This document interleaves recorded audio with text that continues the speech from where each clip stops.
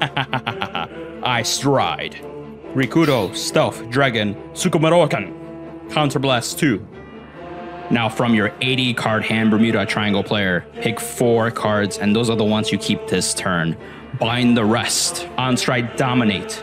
Dominate your rearguard and attack your vanguard. Oh, you intercepted to save your 4 cards still. But wait, there's more. Next, I play Stealth Beast Koku Shigarasu, and I activate its skill, Soul Blast 3 cards, and discard 2 Sentinels, the same protect markers that I got from my prior unhit stride ability. 4 plus 1 minus 5 is still 0 cards in hand. You had nothing to guard with. Now I attack.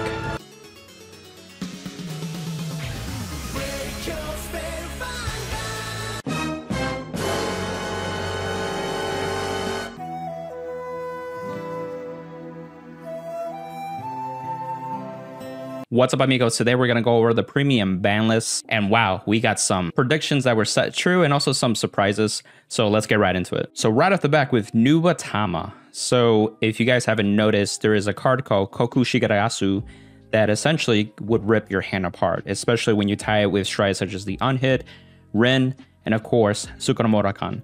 These cards in tandem with this card will essentially reduce the hand size significantly to almost 0, if not at 0. So for most players that face against Nubatama, they hated this card.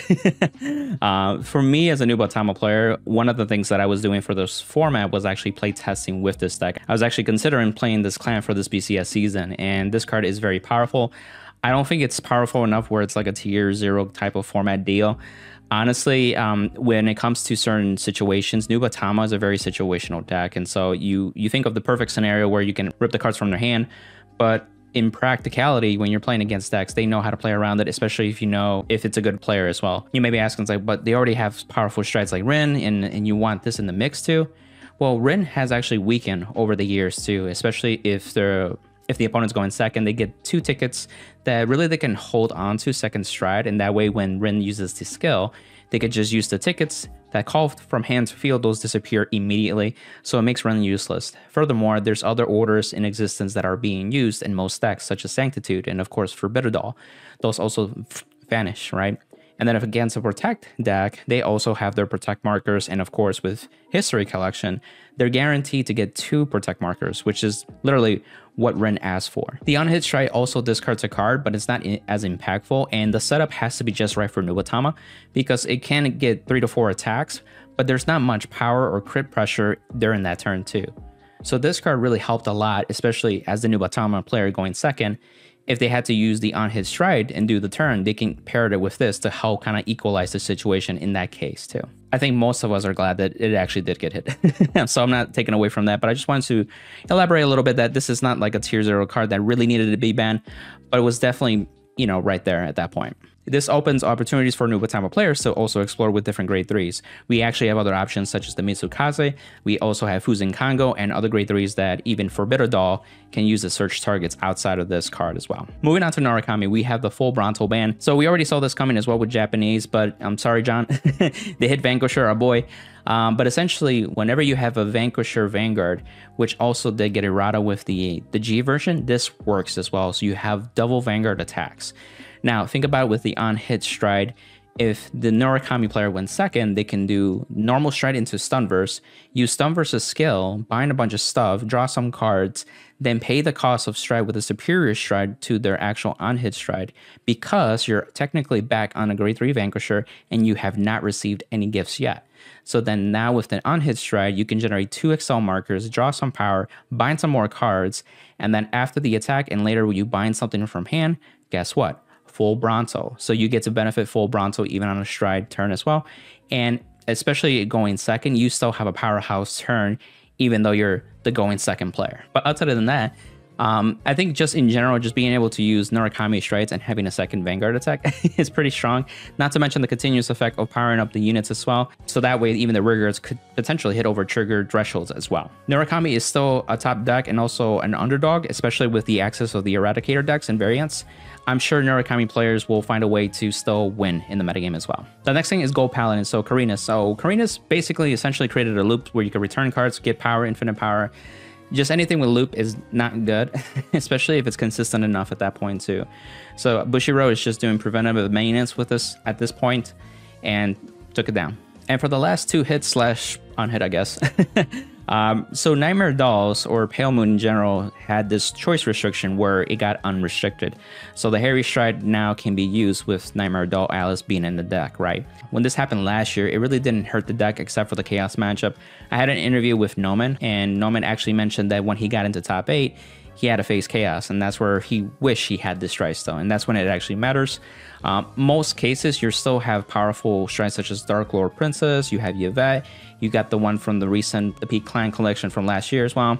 So Pale Moon has options already. This wasn't like a super buff like Katrina was to Neo Nectar, but this is definitely welcome for the Pale Moon players. The last one is Gear Chronicle. This one I do want to spend a little bit of time. So Entrojada has been a card that a lot of people either want hit, or you want to give all the clans the same type of deal where you essentially +3 in your plays with this card. And so this generated a lot of advantage and gave like an edge to the early game, and also set you up for consistency, making sure you ride up and ride down. With Gear Chronicle, we had the Steam Maiden with the Ingilsa also ride down back to grade 2. That was it. So then players started using the Chrono Jet, and then this would also be a card that could Soul Blast during the battle phase to Soul Blast the Chrono Jet to be able to ride down back to grade 2 with comprehensive rules interaction. They also have a card like Karunta as well that can Soul Blast, but just having more cards like Entrojada to help with that play is very, very strong too. Furthermore, even in the premium aspect of going into the stride game itself, this will continually draw a lot of advantage. Plus, you are using the Force Marker stack, this will hit, and also calling a booster, and the booster itself getting stronger by the binded cards. Hits hard. And so it's just very powerful. Now, I do have a theory on why it went to 1. I think Bushiroad really didn't want to completely get rid of it. It made it in a way where Gear Chronicle players have to work for it. What do I mean by this is that you can search it with like time leak plays. And so a common example is TikTok. Whenever your grade 1 attacks at the end of the battle, your TikTok can search this, create a column, get +3.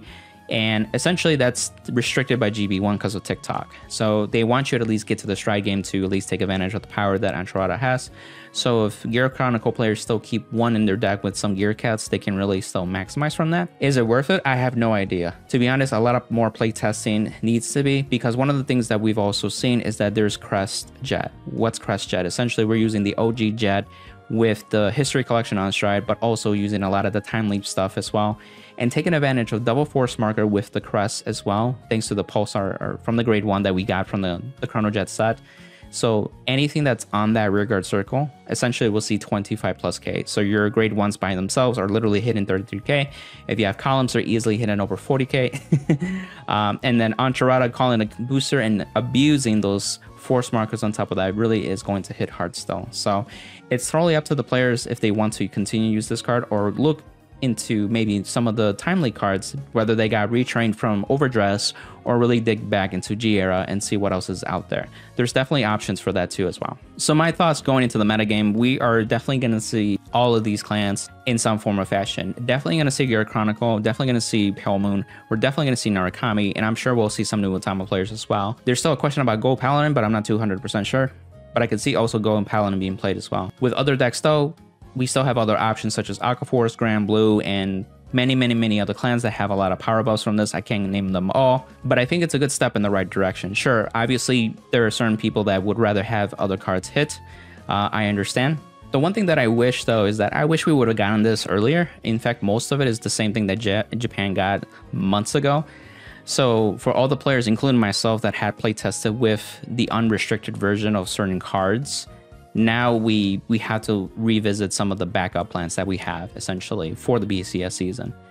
And you can make an argument that we saw it coming, but we also, you know, just wish it happened earlier so we didn't waste any time and really just explore more different options at that point, right? So that's my only complaint about that. It should have been earlier rather than sooner. I don't think it would have effective history collections like Demand, to be honest. A lot of these cards aren't really from the set anyway, so it doesn't matter. Let me know your thoughts on the video. I like to engage with the community. I hope you enjoyed this intro too as well. Are you excited to play premium in the next couple of weeks coming up with the BCS season starting. I know I am, and I'm excited to see the results that are coming from it, to see all the different types of decks that people are innovating. If you want to support the channel, feel free to use the affiliated links with TCG Player, 50 Card Shop, Trading Card Mint, and Card Trader Zero. And also feel free to book a one-on-one Metafy session if you want coaching on a more one-on-one basis. Just happy to help out with the community wherever I can. On to the next one, amigos.